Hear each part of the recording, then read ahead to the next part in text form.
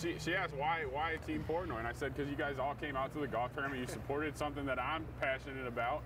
So I support you guys. I also did a Mary Fuck Kill Dave, Dan, and PFT. Oh, wow. Because I said they did the Big Country T-shirts. Oh man, but so he, you know what? Tune in to watch. His answer, I was like, oh. This is a really good white. It's a Puigny Montrachet, which is 100% Chardonnay. It's from France, but it's not like buttery and oaky. That was the only thing I know. Like, was it buttery? Like, there's not. Okay, there we go.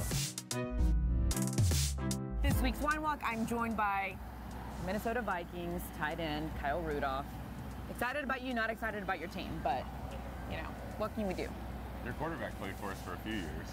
Those are years that I can change the colors of that cup if you would like. Those are years that I just black out completely. I don't accept them, don't receive them. Always green and gold. Yeah. Always, but his best statistical category was in purple and gold. We're not getting off to a good start here. By the way, drink of wine. What do you think? It's good. So Waffle House, something that I'm sure you're used to? No, this is awesome. So, you know, I have family in Kentucky, and Waffle House obviously a big Southern thing. And have you ever been to one sober? I can't promise that. Not underage. No.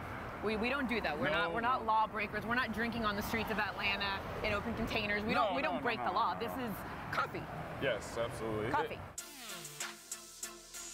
I feel like this is a good opportunity for you to apologize to all the Minnesota fans out there, because you're partly to blame for the Eagles winning a Super Bowl in your stadium. In our stadium. It is something that I'll have to live with for the rest of my life, and it weighs deeply on my heart. Honestly, I think we have the best fans in sports. Everybody says that. Everybody says that. Think about everything they've been through, like the years of disappointment, and yet every year they come back and they're like, you know what, this is the team. We're going to do it this year. And we're already on to 2019. This is all right, the Bill year. Belichick. Put as much time into it as he could. And I also love how we're walking by a bunch of police officers with open containers. We're not doing anything. It's coffee. I don't know what are you talking about? That's incredible. You got to get that back there. I mean, all them police officers just standing right there as we walk by with giant cups of wine. You know what? They respect you and your athletic ability, and that's why they're like, you know what? They're probably hydrating. There's no way he's drinking wine. He's a professional athlete. Marry, fuck, kill, Dave, Dan, and PFT. Who you got? I don't even know. Are you blushing? Yeah. I think I made it. Well, I'm halfway through my glass of wine. Although Big Cat is, you know, working his way back into shape. Oh. I'm gonna kill Big Cat. Because he's fat? No. You just got fat shamed. No fat shame. Yeah, I gotta kill Big Cat. Oh, because he's a Bears fan. We can have that in common. That's all right. That's good reason. Okay. For the record, I was not the one that said you were fat, Dan.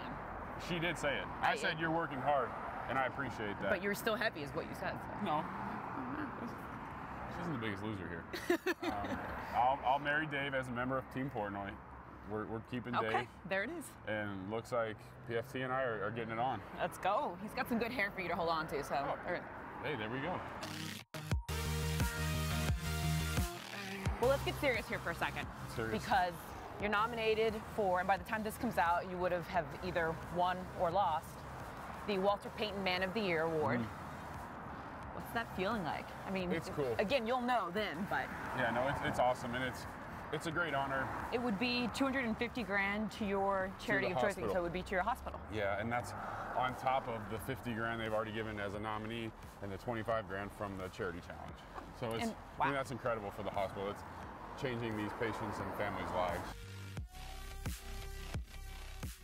You could choose either being the Walter Payton Man of the Year or winning the Super Bowl next year. What would you pick? I would pick winning the Super Bowl next year, because winning the Walter Payton Man of the Year is not going to change what we do in the community.